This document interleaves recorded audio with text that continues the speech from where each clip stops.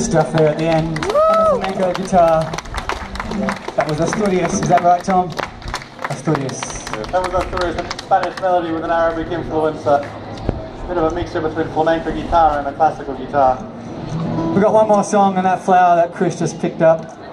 The person who wants to come and dance or cheer the loudest will get that flower at the end of this song. That's true. And Chris will choose that lucky winner.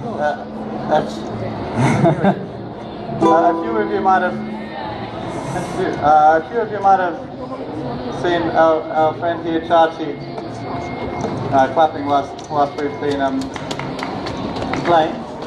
But she can do a little bit more than clapping. So you're going to see in this piece, is it the bulería or the tango? Yeah, yours is getting back. We'll do a bulería. So the bulería is a rhythm from Spain. It's probably the most popular rhythm now to have moved over to the Western world. For those of you who are really into music, it's a 12/8 rhythm, but it's a different accent structure to what we're used to. It's not really grouped in threes. So enjoy. Yeah, this is a bulería. This is also our last piece. We have a show at the town hall, and if anyone wants to come, please grab a flyer from my friend here. She has a flower in her hair, Bianca.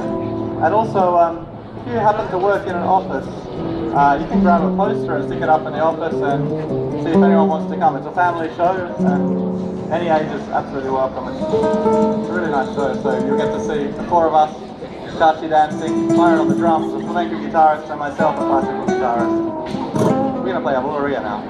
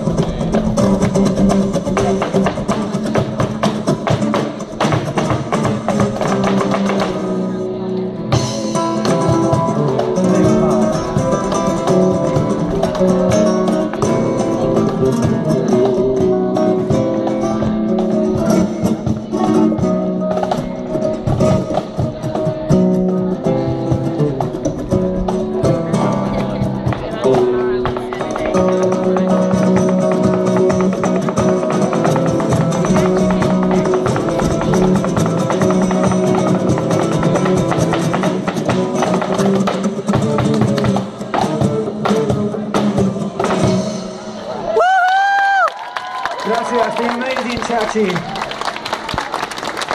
I could never ever move my feet that fast. She's amazing. Chachi from Venezuela, one of the best flamenco dancers. Tom Ward, Chris Duff, my name is Byron. We are Peña Flamenca. We have our friends here with flyers and CDs and